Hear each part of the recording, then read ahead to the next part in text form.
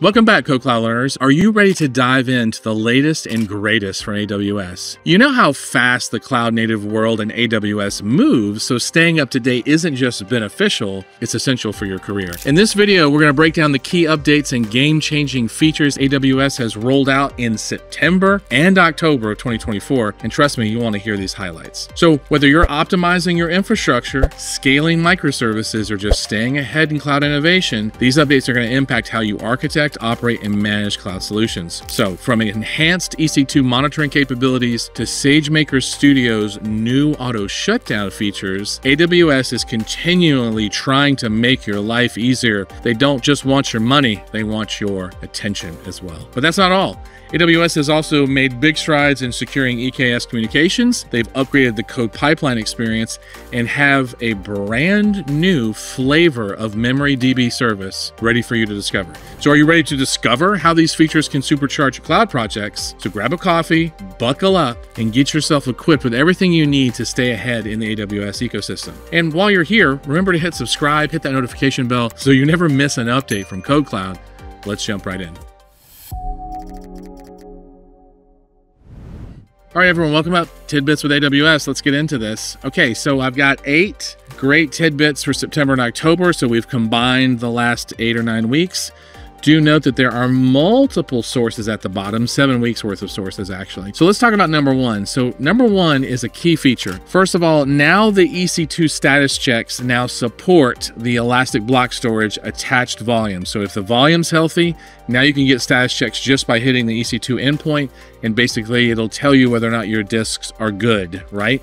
This includes being reachable and being able to complete I/O operations. It also detects any kind of attachment issues or volume impairments that are happening, and so you can get this as well. Number 2 is that I just recently took the AWS Certified AI Practitioner exam. It is officially out of beta, right? Brand new certification, but this is something that a lot of people don't know, is that this is a fundamental exam. It is 100 minutes. It is 65 questions. It is very doable. You do have to know a little bit more than you would know for Cloud Practitioner. But the main thing to know is that if you pass it before February 15th of next year, so 2025, you're going to get an early adopter badge in addition to your Certified AI Practitioner badge. So I wouldn't say that out of the gate, this exam is going to basically, increase your compensation, but it will signal that you have started your AI journey and will prepare you for either the machine learning associates or the data engineering associates. There's a little bit of roots of both in there, right? But mainly the machine learning one. So that's number 2, is that we now have the AWS Certified Practitioner AI Foundational exam, and it's out of beta, ready to go. All right, number 3. So tutorials. So secure communications in Elastic Kubernetes service. So this tutorial is actually going to teach you how to use Amazon's Lattice, right, and the Pod Identity service, both of which are relatively new features in the last 12 months with AWS, to basically secure your cross EKS clusters like your application communications. So it's going to come up with an example you can use as a reference for your own microservice applications. This is a cool little tutorial that's going to show you how to deepen the encryption and the overlay network so that you can communicate better with EKS. Number 4, a new feature.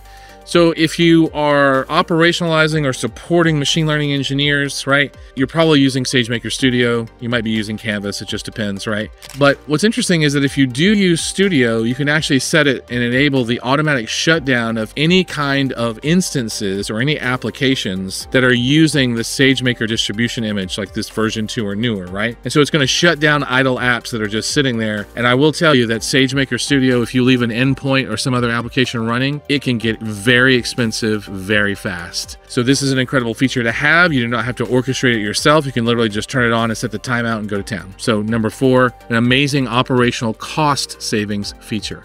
Number 5, Aurora Serverless version 2, which is way better than version 1, now supports 256 what they call Aurora capacity units. So remember, each Aurora capacity unit basically corresponds to a certain amount of memory, a certain amount of CPU, and a certain amount of networking. It was previously capped at 128 ACUs. So, now you can get about half a terabyte of memory corresponding CPU networking that goes with that. So what they've effectively done is they've doubled the capacity limit on Aurora Serverless version 2, which is excellent news. Number 6. So CodePipeline, in the wake of code commit being end of life next year, and new accounts, of course, don't have access to code commit, CodePipeline is still the primary native orchestration service that AWS runs. And what's interesting is that they've added a whole new kind of getting started experience where you can create new pipelines, get access to better templates, right? For build automation. And so if we click into this to kind of take a look at this feature, what's interesting is that it basically allows you to choose from templates now. So now you've got a whole new set of starter templates basically for CodePipeline. Okay, number 7. So this is a feature, this is console to code. Basically, it allows you to generate infrastructure as code. So this is a way of being able to click into the management console and you basically get to prototype the creation of code, right? So you can actually now do what they call click ops, where you click, click, click, click, click, and this generates infrastructure as code. And so you can generate code for your preferred console actions, right? So it's very cool. So if we click into this one, general availability. So if you're logged into your console, you can now basically see this generate infrastructure as code. This could be Terraform. This could be a lot of other things, actually. OpenTofu, which predominantly would look like Terraform. And last but not least, number 8 is a new service, basically. So you may know that MemoryDB for Redis has existed for a minute. And of course, Redis has existed in Elasticache, which is the caching service, right? Along with Memcache for quite some time. So as you may be aware, Redis has recently modified their license to make it a little less cloud friendly, a little less open source, kind of like HashiCorp did a little while ago. And so there's now this new forked Redis clone called Valkey. And so now MemoryDB now supports both Valkey and Redis as OSS flavors for the database service. This is going to provide everything from the microsecond reads, the single-digit write latency, the multi-availability zone durability, and of course, extremely high throughput because this is basically an in-memory database. And so Valkey supports all the hashing, sorting, and complex, notions that Redis does. And so you're going to see a lot of progression here, especially since that license move was made. So there you have it, 8 key features that are happening inside of AWS, ranging from enhanced EC2 monitoring, now MemoryDB for Valkey, and then a tutorial on using overlay networks to secure your inter-EKS traffic. So lots of great things happening at AWS. Hit that like, hit that subscribe, leave comments down below if you want more varied content. Otherwise, we will catch you in the updates for November.